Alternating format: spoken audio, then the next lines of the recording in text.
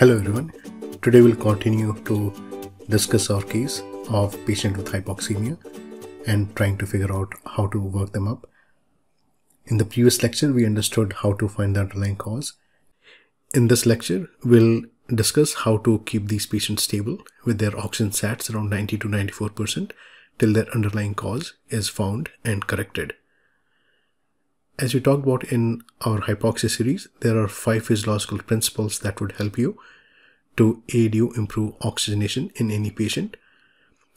These are increasing your FiO2, increasing the surface area of absorption, optimizing your respiratory muscles, optimizing VQ matching, and decreasing work of breathing.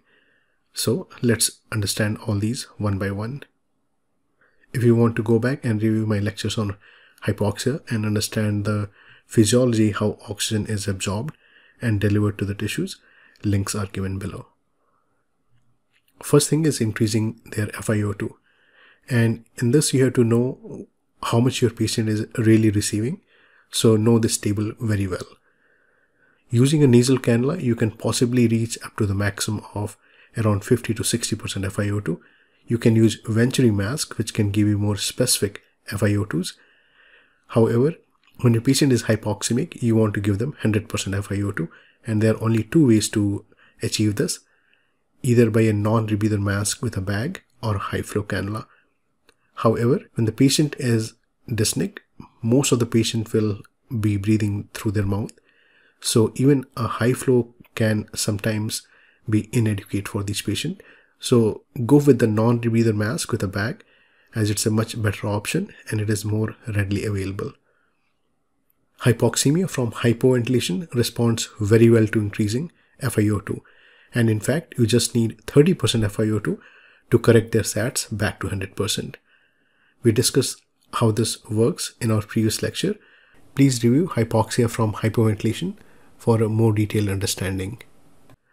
Hypoxemia from hypoventilation is always accompanied by elevated carbon dioxide levels in the arterial blood. These patients are breathing slow and shallow. However, if your patient is breathing fast and is still hypercapnic, think about dead space physiology. The corollary to this is if your patient is requiring higher FiO2, hypoxemia is likely not from hypoventilation, or maybe just it is a small part of the problem. Many times patients can have multiple issues going on at once.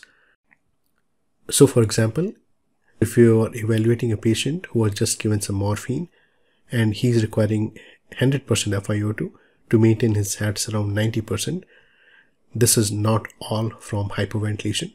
There's something else going on with your patient as well. Number 2 is increasing the surface area of the alveoli. And here the 2 most important things you have to remember is secretions and atelectasis. Secretions can come in 3 forms, which can cause problems. Either they are excessive, they are thick, or your patient has neuromuscular weakness. If patient has excessive secretion, encourage cough and avoid cough suppressants. Perform a deep nasotracheal suctioning while avoiding nasal trauma, so understand the nasal anatomy pretty well. You can use a cappella or flutter devices to help you with the excessive secretions. Avoid using anticholinergic to dry up the secretions while the patient is in the hospital. These medications would inadvertently result in problems in your patient sooner or later. If the secretions are thick, make sure that you use mucolytics and mucokinetics like N-acetylcysteine or guaifenesin. Hypotonic saline nebs are very useful in thick secretions, and make sure that the oxygen that what patient is getting is humidified. Understand that humidification via the nasal cannula through that bubbler does not always gives you good humidification. If you really want good humidification, go with a high flow nasal cannula. If your patient has neuromuscular weakness, use cough assist device and chest physical therapy. Secretions and atelectasis management is very important, and in this, prevention is certainly better than cure. Avoid letting your patient to be in the bed all day. Activity is the best way to prevent atelectasis and mobilize secretions. To prevent atelectasis, make sure that your patient is moving around and not sitting in the bed all day. Sitting up in the chair is better than sitting in the bed. You can use incentive spirometer and make sure you know how to use it. You can use intermittent positive pressure breathing devices and make sure that you have good secretion management. You should use humidification. Make sure that you provide adequate analgesia for post-op thoracoabdominal surgeries. If there are effusions, drain them. Try to avoid using 100% FiO2 unless absolutely needed. You can also use non-invasive ventilator to help recruit atelectatic areas and decrease pulmonary edema. Understand that it's the expiratory PAP or CPAP that helps with recruitment. So make sure that these numbers are high enough to prevent atelectasis.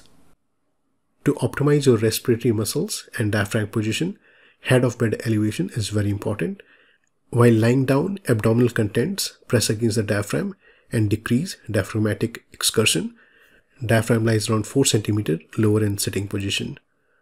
Make sure that your patient are not wedged in the bed, which is very common to see. When the patient is wedged, the abdominal contents push against the diaphragm. So make sure that the hip is at the angle of the bed and not the thoracolumbar spine. In very obese patient, you can use slight reverse Tredelenburg position so that the pressure of the belly and its effect on the diaphragm are much lower, as belly is now pulled down by gravity and does not press against the diaphragm. However, make sure that you don't overdo it so that patient slides down in the bed. Next method to improve oxygenation is improving VQ matching using positioning. For this, you have to understand the west lung zones. Your right ventricle can generate a limited amount of pressure. Your average PA pressures are around 20/10. Your height of the lungs, however, is 25 centimeters or higher. So you can see that the lower part of the lungs will get more perfusion as compared to the middle, and there will be hardly any perfusion in the apex of lungs at rest.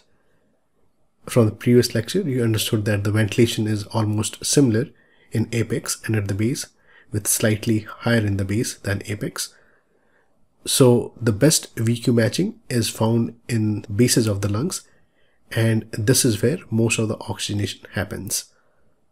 If you look at this figure carefully, since your diastolic pressures are 10, the area of the lungs below 10 cm will be perfused both during systole and diastole, slightly higher in systole. In region between 10 to 20 cm, the lungs in this area will get perfused only during systole, and in the lung higher than 20 cm, the apex of the lungs will not get any perfusion. Your PA pressures can certainly change with time and with your body demand. However, general principle is your zone 3 is the best area for oxygenation and zone 1 is the poorest. So around 80% of your oxygen that is being absorbed comes from the bases of the lungs and hardly any from the apex while you are at rest. So how can we use this information? Say for example, you have got right lower lobe pneumonia. So the oxygenation is happening mostly from the left lower lung and from the left and right middle lungs. If you put this patient right side down, you still have some oxygenation coming from the right side of the lung. However, you have put the good lung in zone 1, so your oxygenation will worsen. If you put pneumonia in zone 1 and good lungs in zone 3, you will see that you have improved oxygenation as your good lungs are in zone 3 now. One of the way that proning works is using West Lung Zones physiology. In ARDS, because of gravity, there is more dependent atelectasis and consolidation, while the anterior part of the lungs are more clear. If you put these patients in prone position, you are putting the good lung zones in zone 3 and bad lungs in zone 1. This will improve your oxygenation. However, proning works in multiple other ways to help improve the oxygenation. Some of them are decreasing the gravitational pressure from the heart and the abdominal contents. There is also more homogeneous chest wall compliance due to restriction of anterior chest wall movement. We'll discuss details about proning in some other lecture. You can also improve your VQ matching using CPAP. CPAP can help improve VQ matching in patients with autopeep, atelectasis, and pulmonary edema. Once you give CPAP to patients with autopeep, you decompress large bullae. and allow the better perfusion to more functioning alveoli. You can recruit more alveoli in atelectasis, thus improving the ventilation perfusion ratio. And in heart failure, you can push out the fluid from the alveoli to pericapillary beds and improve oxygenation. Lastly, you have to decrease the work of breathing. If you remember, there were 3 types of work of breathing: elastic, resistive, and expiratory. Elastic work of breathing is a problem in patients with autopeep, atelectasis, and pulmonary edema. And all this respond very well to CPAP. Consolidation and fibrosis will also result in increased elastic work of breathing. However, these don't respond very well to CPAP therapy. If you got pleural effusion, draining them can help. If you have resistive work of breathing, use bronchodilator and make sure that if there are secretions, you clear them out. You can also use Heliox to increase the laminar flow. Expiratory work of breathing is mostly from autopeep, and you can use CPAP to counter these. If you want to know these in more details, please watch How to Reduce Work of Breathing in my previous lectures. One of the things I want to talk about is how ventilators help with oxygenation. And the most important thing they do is decrease the work of breathing. So let's repeat. They decrease the work of breathing, and that's how they improve the oxygenation. They take the work from respiratory muscles. Now understand that in respiratory distress, respiratory muscles can consume up to 30 to 40% of the oxygen that is being absorbed. And once you take the work of breathing from these muscles, this large amount of oxygen that was going to these muscles can now go to more vital organs.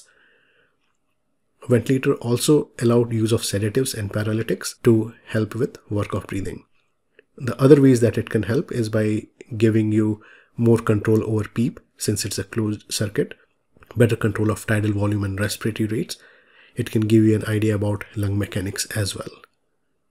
One of the things to remember is increasing the respiratory rate will not help improve the oxygenation if you are using high FiO2. So increasing the backup rate on the BiPAP to improve hypoxemia will not work. This will certainly work for hypercapnia, but not hypoxemia. So now you understand the underlying principle. Let's try to put everything together. So step 1 we talked about in our previous lecture is trying to figure out what happened acutely, and finding the underlying etiology is important, as you can start disease-specific therapies.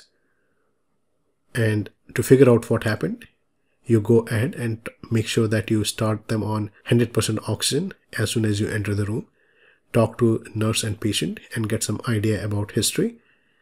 You watch them closely and you are looking for work of breathing, respiratory rate, chest wall and abdominal movements. You auscultate them while ordering EKG, ABG and chest x-ray, and if you got bedside ultrasound, use it to figure out what's going on. To keep the SATs around 90 to 94%, you already started with your non-rebreather mask and bag, which will give the patient 100% of IO2. Elevate the head of bed and optimize the respiratory muscles. Reposition your patient. Make sure that patient is not wedged between the angles of the bed. If the patient has secretions, use suctioning to remove them. If you hear any wheezing or any obstructive issues, you can use nebulizers. To increase the surface area in cases of atelectasis, pulmonary edema, you can use CPAP, and you can also use the same for decreasing work of breathing in patients with autopeep. Optimize VQ matching by positioning good lungs into zone 3 and bad lungs into zone 1, and you can achieve them by either proning or right to left positioning. Understand that these are all supportive therapies. If you do not treat the underlying condition, your patient will eventually deteriorate. Make sure that you do not hesitate to put patient on CPAP if indicated, and make sure that you call the ICU team early. In summary, no underlying comorbidities, admission diagnosis related to a respiratory failure. Find the cause for acute change and maintain the O2 SATs 90 to 94% while working up for the underlying cause, and thereafter understand that there are only few things that you can do physiologically to improve their oxygen SATs, and if these things don't work out, you would need more advanced airway, for example invasive mechanical ventilation. Treat the underlying cause. Make sure that you ask for non-invasive ventilation early if indicated, and make sure that you ask for ICU help if you think that patient needs invasive mechanical ventilation. You have to understand that you have to both treat the underlying cause and support oxygenation through the treatment. One without the other will lead to poor outcomes. Thank you.